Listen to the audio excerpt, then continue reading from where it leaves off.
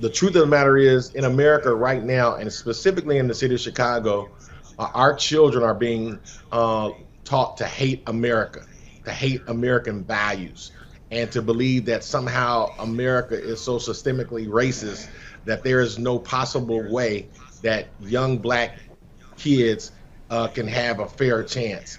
And we teach the very opposite. We want them to love America. We want them to love the fact that you can be whatever you want to in America. Every opportunity is before you. You just have to take advantage of the opportunity.